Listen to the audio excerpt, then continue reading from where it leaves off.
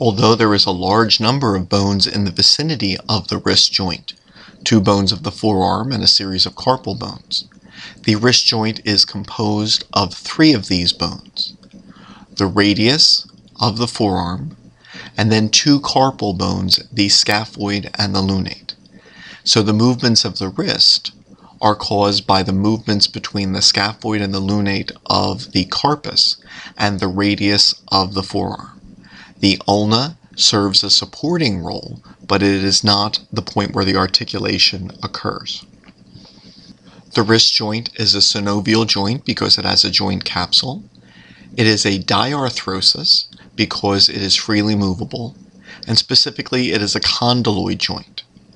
And typical of condyloid joints, it allows for movement in 2 separate planes. For example, it allows for the flexion and extension of the wrist. This is one plane of movement.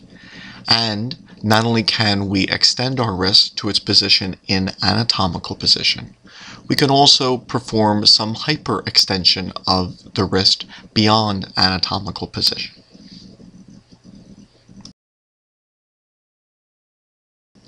Condyloid joints not only allow flexion and extension, they also allow movement in a second plane, and thus allow abduction, movement away from the midline of the body, and adduction, movement towards the midline of the body.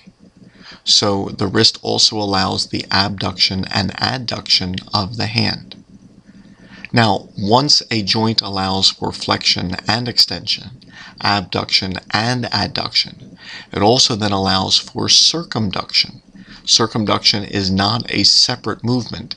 Instead, it is a movement created by combining flexion, abduction, extension, and adduction.